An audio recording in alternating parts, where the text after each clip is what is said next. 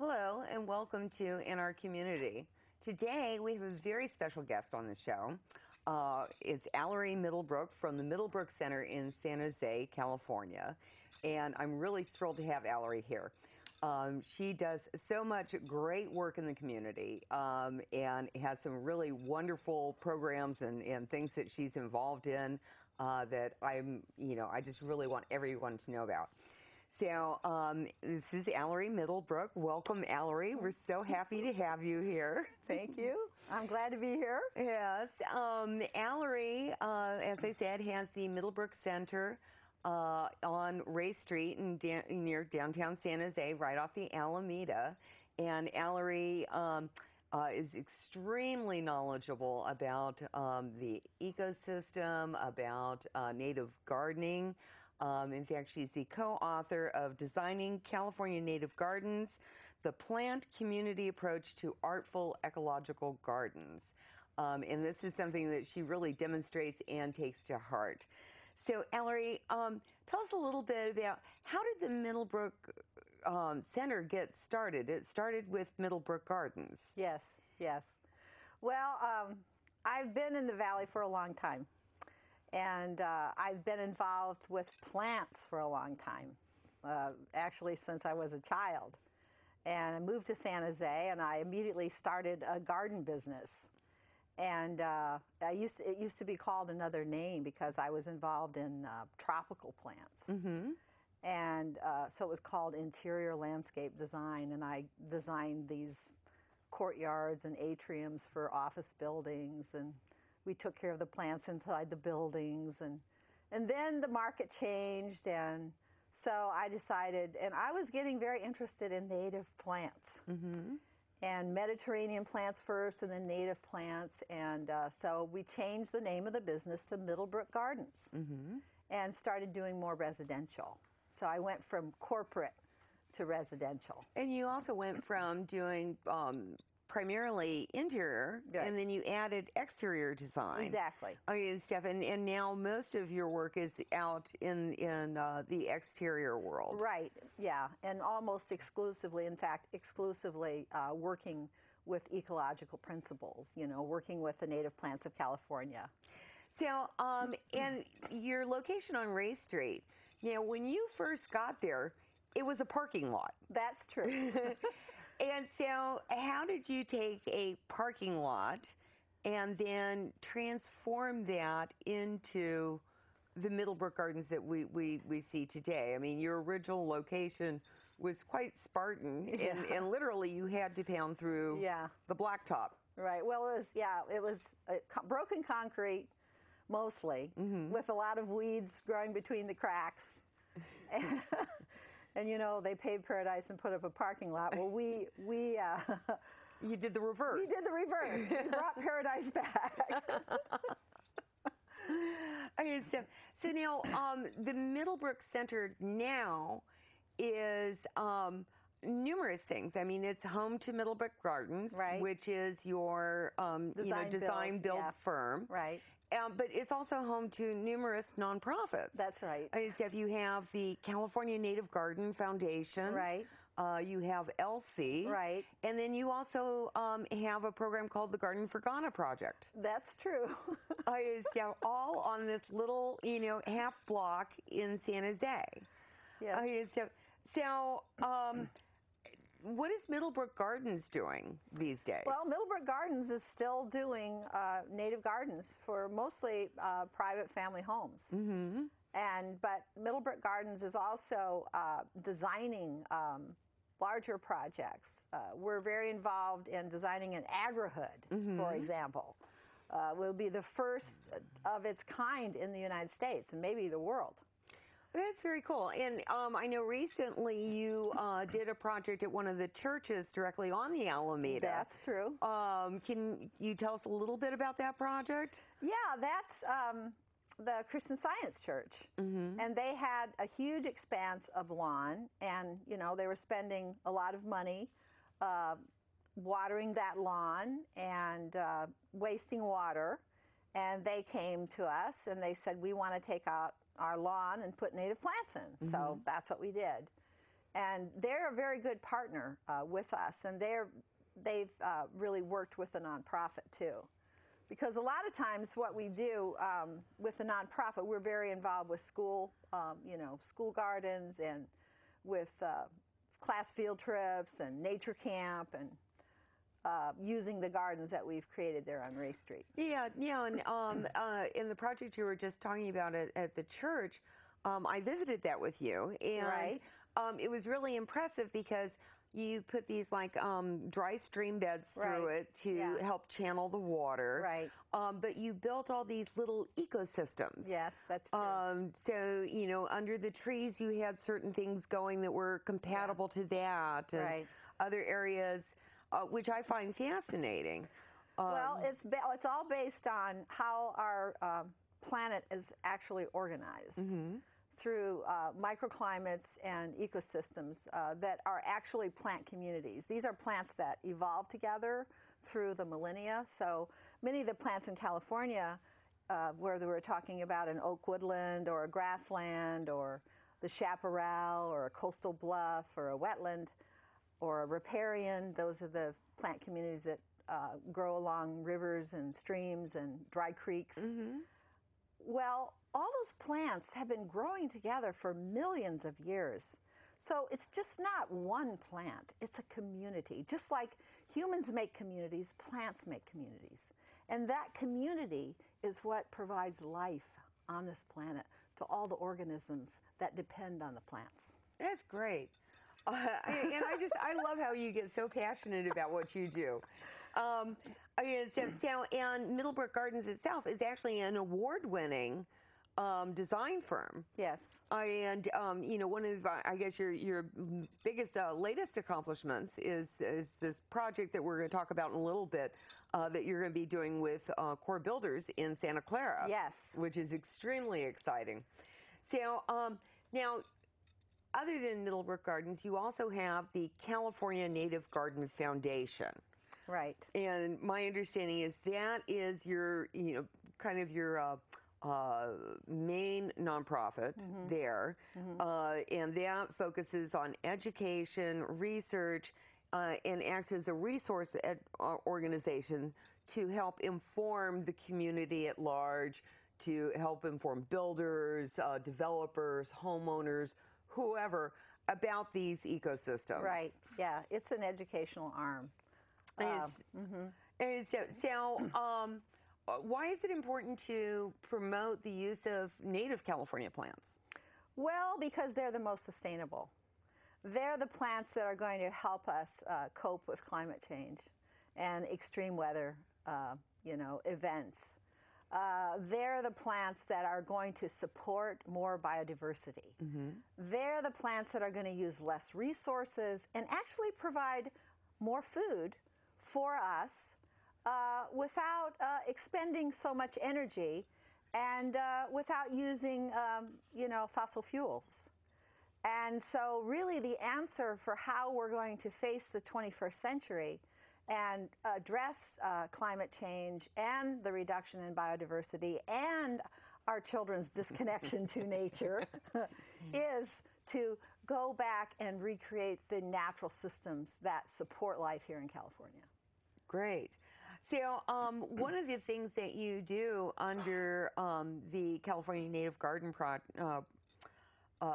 Foundation is you do educational garden design grants. Yes, that's true. And my understanding is that as part of that, what you do is you will work with schools that want to create community gardens at their facilities. Right. And you will talk with them and put some things in place. Can you tell us a little bit, how does that work? Oh, the garden grant program? Oh, I'm glad you asked.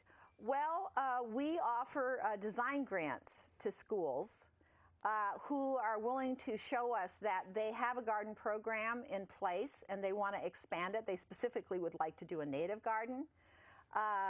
And they have a team of parents and teachers and school administrators who really support this and are going to support it for, we know, up to at least 5 years from the time that we would begin to work with them. And then if they sign up, then we want to know also that their teachers are going to be teaching science, math, art, technology, engineering, STEAM education. We want to know that the garden is going to be used as an outdoor classroom. And then we will work with the school to begin to implement changes in their whole schoolyard. Because we really believe that the land that the school is actually located on should be a teaching platform for the children that attend that school to really understand how our planet works and how they can make decisions in their childhood and then as they become adults of how to manage the resources that our planet provides. Wow. Very cool. And that brings us to your other nonprofit, ELSI. Yes. Well, ELSI is actually a part of the CNGF. What ELSI is, it's a laboratory for learning. It's the model for the schoolyard. And there is have you heard of the United States Green Building Council? No. Okay. Well, if you're... Are they the people that do the LEED certification yes, ratings? Right. Okay. So LEED I've heard of. Okay. Well, that's certifying a building that's sustainable, that's using, more natural materials and doesn't have to drive many miles to get the products that are going to be used to build the building. And it's using solar energy and it's using, it has a smaller footprint, so it's using less fossil fuels to actually build the building. And so that's the certification for a green building. Well, now they have a certification for the landscape. Oh, wonderful. And that's called SITES, the SITES Initiative. So is it SITES? SITES. Okay. And it has 250 benchmarks for sustainable urban land use. And our project there on Ray Street is the only certified site in the county of Santa Clara. Wow, that is really impressive. It has 250 benchmarks for sustainable urban land use. Well, yeah, we need to have some of these big campuses come talk to you. Yes, we would like it to be a model for 10,000 schools in California. Yeah. So, ELSI stands for the Environmental Laboratory for Sustainability and Ecological Education. So, you mentioned a teaching garden, right? And so basically, what you've done is you've created a model, right?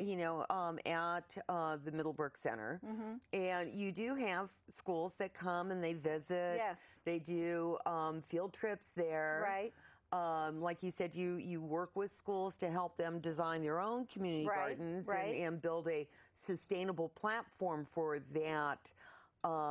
And you also help them do lesson plans and different things like that. Yeah, we want to start training teachers, because a lot of teachers maybe aren't comfortable like teaching math outdoors.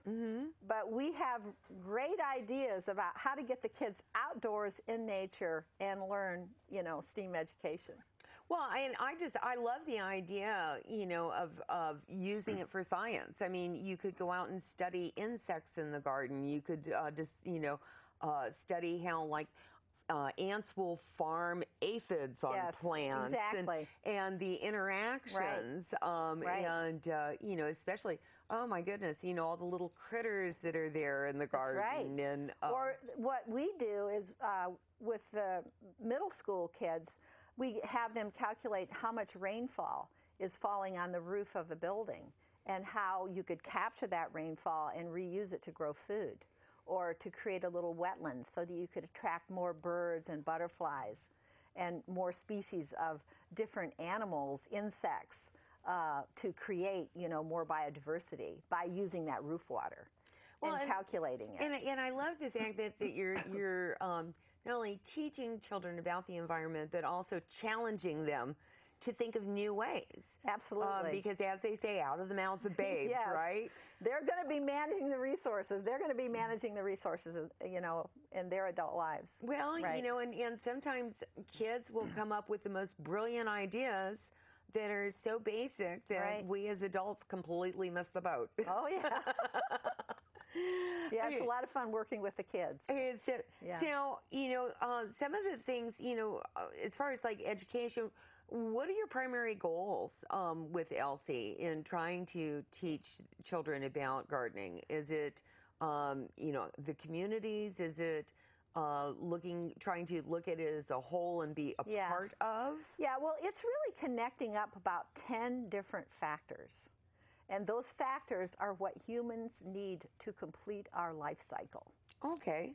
And one of the things is you actually actively do work with, you have teaching gardens that you've put in place at various schools. Right. And you work with a number of schools. Oh, yeah, we've worked with over 80 schools now. Yeah, Yeah. which I think is just fantastic. We need to replicate you in at least every county, if not in every city. Which reminds me, so now I want to talk about your new project that is coming online, which I'm really excited about because it's revolutionary, and that is the AgriHood project that you are doing in Santa Clara, right at Winchester and Stevens Creek, across from Valley Fair. Yes.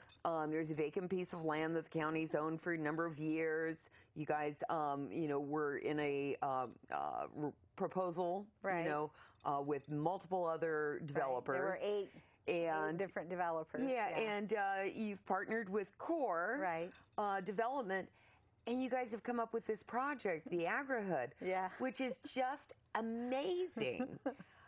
It's just truly stunning. So can you tell me, what is the vision for the AgriHood? Well, it's very intelligent land use. It's land use, it's using land for human beings that uses less energy and provides them with a healthier lifestyle, in a nutshell. There's going to be probably maybe 500 or 600 people living there on 6 acres, and there's almost an acre of a working farm, and then there's community gardens. And it's a really interesting project because it sort of mimics a natural village. So it has 167 low-income senior housing units. It has, I think 30 affordable units. Yeah, and then it has market rate. So those are the full price that you would pay here in the valley.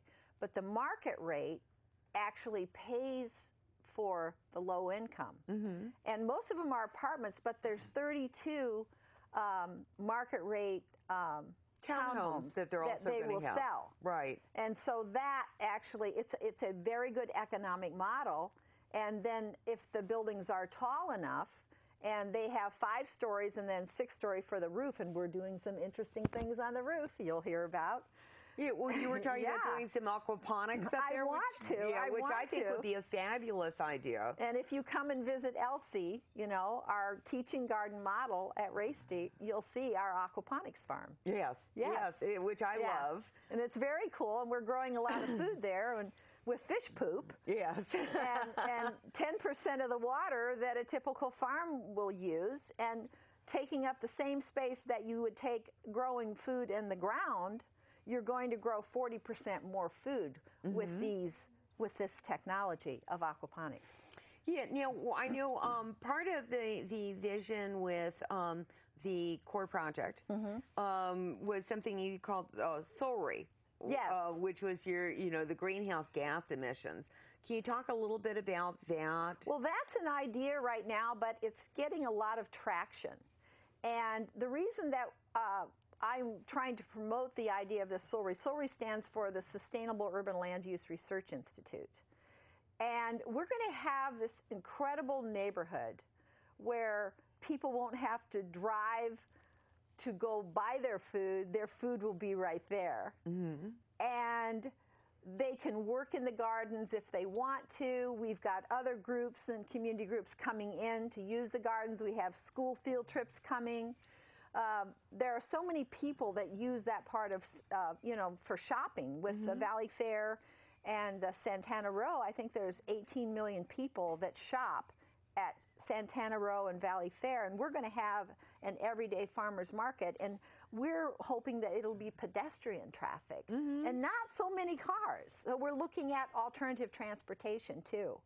Well, what we want to do with the Solry, because it was used for agricultural research, it was a University of California farm extension agricultural research station since the 1920s. Oh, okay. And so we want to continue with agricultural research and maybe some social justice research, and we've got such incredible academic institutions that are very close to the site. So we have Santa Clara University, San Jose State, Stanford, and UC Santa Cruz, which has an agroecology program.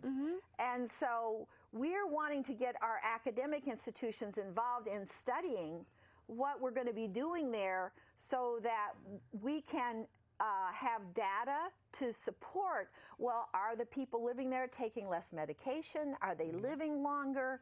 Are they healthier? Do they have healthier relationships with their family members? How does this environment, being in this very nurturing and green thing, I'm just glad to see that it's not another, building that's out to the sidewalk and no greenery at all. Yes, it's greenery everywhere. I think those should be outlawed, but it's a beautiful, beautiful, beautiful project, and I'm really excited. So one of the things I wanted to ask you about is we keep getting back to this, healthy land use, healthy land use. Yeah. So you have like 8 themes of what healthy land use is all about. And it's all about what we need to complete our life cycle. What do humans need? And if we could provide the needs that we have close to where we are and not have to go miles and miles to get them, then we wouldn't have to have cars all the time and be burning gasoline, which would put more CO2 into the atmosphere. And it's going to be easier for everybody to live because you won't have to have all this craziness all the time. And throughout the year, you do all kinds of different workshops and programs and things like that where people can come and learn all about these different things. Right. So there's 10, or we could say there's 8. I mean, sometimes I say there's 8, sometimes I say there are 10. But what humans need, well, the most important thing that we need is soil and sunshine and water. So we definitely are going to be taking care of our soils. Then we need water, and we need to know how to conserve water and reuse it again and again. We don't want it going down the storm drain. We want to keep all of that water and reuse it and return it to the aquifer. So there's soil, there's water, there's air. We don't want to live in pollution. So how fluorocarbons and all these things that we put into the air. And so that's a consideration. And then there's food. We need to be able to grow food that we're not relying on disrupting our soil, and we're not relying on chemicals to grow food, or that we have to carry food long distances from where it's grown. So there's food. And then there's our waste. Oh, and that's a whole nother program. But we can talk about even composting and vermicomposting and how we're going to grow food without phosphate-based fertilizers, which are contributing to our crisis with climate change. Well, and getting in, pesticides are a concern. There's this they're all huge petroleum-based, movement to organic foods, because what we're finding is the pesticides are not, they don't wash off. They get ingested. They build up in your system, all these different things. Right. So we're really looking very, very closely at what kind of a farm we're actually going to have there. So now, speaking of farms, I want to talk for a few minutes just about one of your other projects that you have there, which is Garden for Ghana. So you currently go on an annual, on a somewhat regular basis to Ghana. Yes. And stuff. How did you get started with doing a garden in Ghana? That was crazy. My husband and I volunteered with Yale University. It was a service project. And his brother and his brother's wife and 2 of their grandkids and 1 of our grandkids and Barry and me, my husband, we decided we're going to go on the service project to this small village in Ghana. And my husband is a physician, so he worked in a clinic, and I taught the kids about their local ecology. And I wasn't planning to do anything in Ghana, but after I was there in that village for a week, I realized that the knowledge that I had and that I was using to help schools in California, that I could do it in Ghana. And I felt like I could really help them. And I also realized that some of my ideas are revolutionary. My friends have always said, Alrie, that people will catch up with you, but you're always ahead of the curve. Yeah. And to try to do some of these really more innovative ideas as far as creating small farms, I had better luck actually building my model in a developing country than to build it here. Yeah, yeah, and it's very impressive. I mean, we've got some photos, that our viewers can see. Oh yeah, stuff. I mean, basically, you start with these areas where there's nothing. There's a lot of, water damage. Well, they've cut down most of their trees, and all their native plants are gone, and in the area where the village is, and so the topsoil is just washed off to the ocean, and it's pretty sad. Ghana can't feed itself. It actually buys rice from China, and the Chinese overcharge the Ghanaians for their rice. Yeah. And so I wanted to see if I could work with the people in this village and teach them how to bring their land back and how to support themselves and their families. Yeah, and that seems to be going pretty well. I mean, I saw recently that, they've gotten their first harvest in. Oh, yeah. You go back on a periodic basis and Twice help a year. some more. Yeah. And I know recently you put up a post, you were looking for volunteers that might be interested in going and doing some work in an exotic country. If somebody wants to go and volunteer, they can come with me. Yes, that's true. Alrie, we just have a couple moments. So, is there anything that you want our audience to know, that is like something you need to have them know?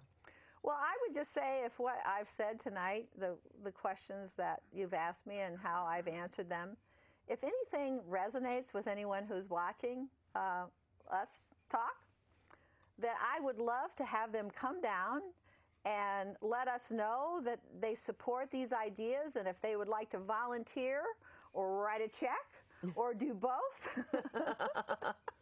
or just tell their friends, or come down once we have the agrihood, or volunteer at their local school, or... Well, and with the agrihood, you're also taking in a lot of input from the community. Yes. As part of that project, which is great. Yeah, with over 100 local organizations. And so now, if someone wants to find out about any of, about the Middlebrook Center, the California Native Garden Foundation, ELSI, Garden for Ghana, the best place for them to get that information would be to go to your main website, which is middlebrookcenter.com. Yeah, middlebrookcenter.com. And then from there, you have different little sub-sites on there with all the different information. Or if they want to hire Middlebrook Gardens to take out their lawn and design a beautiful new garden, and even maybe put some food plants in it. I didn't get to talk about native edibles. Yeah. That's a whole nother topic.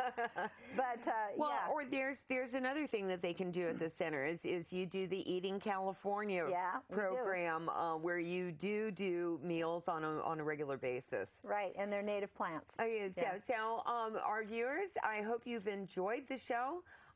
Please check out Middlebrook Gardens in the Middlebrook Center at middlebrookcenter.com. Go there, volunteer, find out more information, and I hope you've enjoyed it.